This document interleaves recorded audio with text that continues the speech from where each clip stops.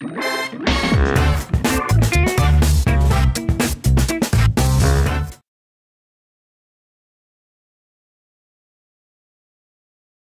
of us are aware that there is some sort of relationship between height and weight. This naturally leads to discussions about whether being overweight makes a person shorter, or whether decreasing weight might help them gain inches. The fact is that if you're only a few pounds overweight, losing those pounds won't make a significant difference in your height. But before we continue, if you appreciate all the information and the research that goes into making a video like this, it does help out tremendously if you hit the like button or hit subscribe. Thank you, and let's begin. Losing a large amount of weight, on the other hand, can benefit your height growth in a variety of ways. The science explaining the link between weight gain and height gain is also intriguing. Relation of losing weight and gaining height. Losing weight will not result in any height increase.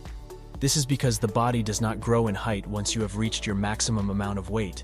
So for post-pubescent folks, the actual height gain is nearly impossible. The best you can do is to make better use of the feet and inches you already have.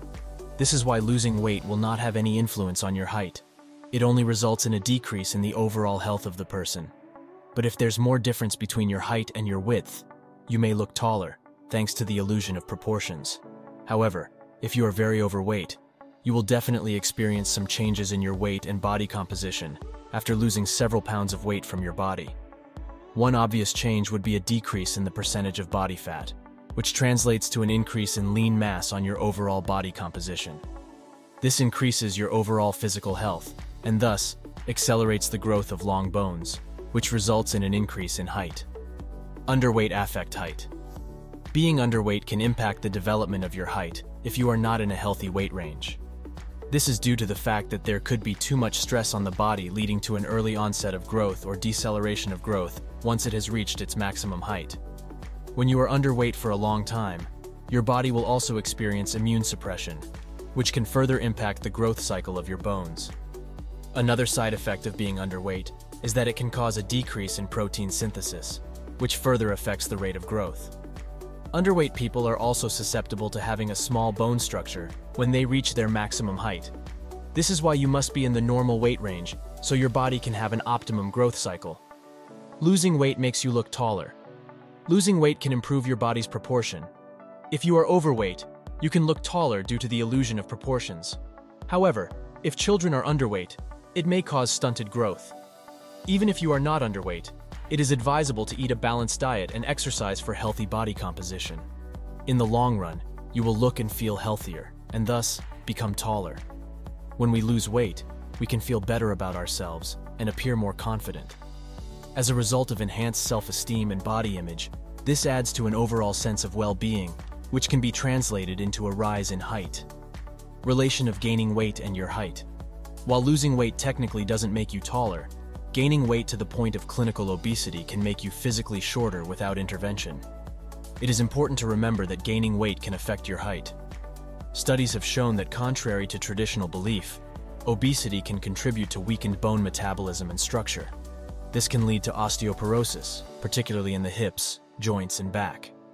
Osteoporosis happens when your bones get so weak that they bend and break super easily. Gaining weight on its own isn't going to make you shrink. However, gaining a moderate amount of weight can have a positive impact on height. Muscle mass is what contributes the most towards the overall health of someone's body. As it grows, muscle mass is converted into height.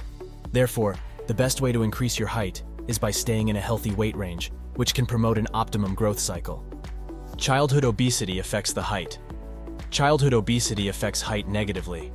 When children become obese, their growth is affected by the hormonal changes that go along with the condition. They tend to sleep too little, don't sleep well, and eat more. All of these can lead to underdeveloped bones, which can affect height. If children begin to be obese at an early age, they may experience stunted growth due to short stature. Besides that, children who are obese may see a reduction in height due to poor tissue quality, which can lead to a decrease in bone quality and health. This decreases the rate of growth and development, which can cause complications that have an impact on height. It is recommended that children do not gain too much weight, which can lead to the early onset of growth.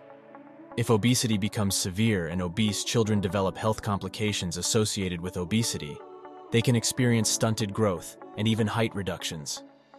How much do people who are overweight lose in terms of height? The answer to this question depends in part on how overweight the person is. If you are only overweight by around 10 to 15 pounds, it will not have any significant impact on your overall height.